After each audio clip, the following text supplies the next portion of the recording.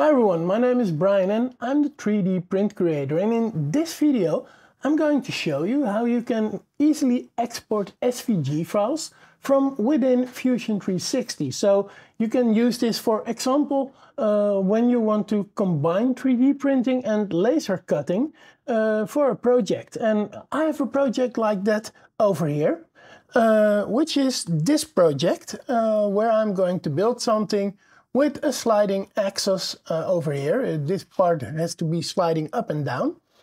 And this is going to be partly laser printed, 3D printed, and partly laser cut. So this part over here and this part over here, that are the parts that I'm going to laser cut, while this is going to be 3D printed, this is going to be 3D printed, and this are going to be 3D printed. And some other parts are off-the-shelf parts that I'm going to buy. Now, to export the SVG files from within Fusion 360, there is a very handy plugin, and you will find that in the Utilities tab. So normally you are working in the Solids tab, but we're going to the Utilities tab. And now here you see this plugin, but in your Fusion 360, most probably you won't find it. So what you have to do is you have to go to the add-ins here in the Utilities tab. So you go to add-ins and then the Fusion 360 store. And then it opens a browser. And in that browser, you can scroll down. Of course, you have to select Fusion 360 first, sorry. Then you can scroll down, and under the most popular app, you will find the Shaper utilities. And these are the utilities that you are going to download. So you can click here, it's a free app. It will install in your Fusion 360, and after it's installed, you can use it. So I already did this. And then you will have this sign over here. Now, when I click this, the Shaper utilities will be opened, and that's what you see here. Now, I already told you that this is the part that I want to laser cut, but also this is a part that I want to laser cut. And as you can see, it's not possible to select both of them. And that is because we have to set another function first before we can do this. And that is, we have to go into the advanced settings, and where it says single body, so the single solid body, we have to change that to solid bodies layout. And that's the input type that we are changing. And now we can click here, and we can also click on this one, and now we can export two bodies.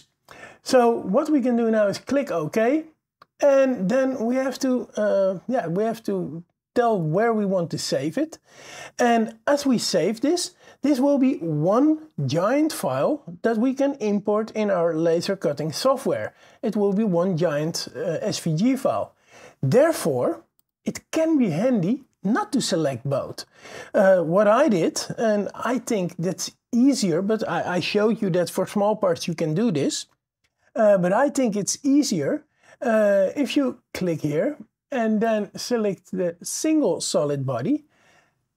This one is going to be laser cut. I click OK. I give it the name and export it as an SVG file, as you can see over here. I already did that, so I'm not going to do it again. And then for the bottom part, I'll do the same, because then it are two separate files that I can import in, for example, Lightburn or any other software that you are using for your laser cutter. So this is the way how you can easily create SVG files from the part that you are working with. And the fun thing is that when you open Lightburn, for example, which I've got over here, that then you can open these files, you can import them, and it will be in, I think it will be in my, let's see, drive.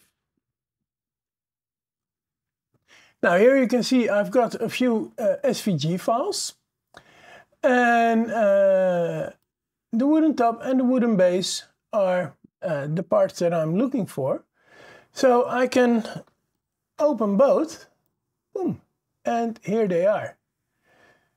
So I've got this file and I've got this file. Now, the machine you are seeing over here is not big enough for that because this is a very small machine.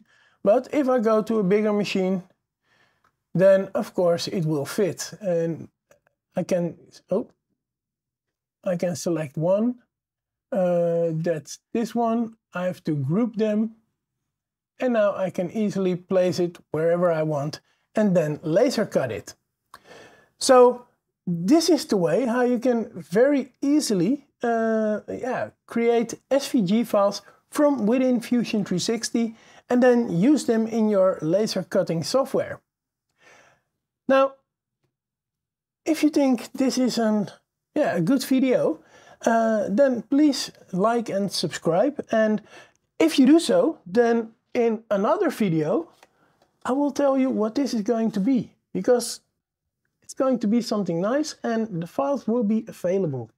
So please like, subscribe and follow me on my journey to make this. See you later. Bye.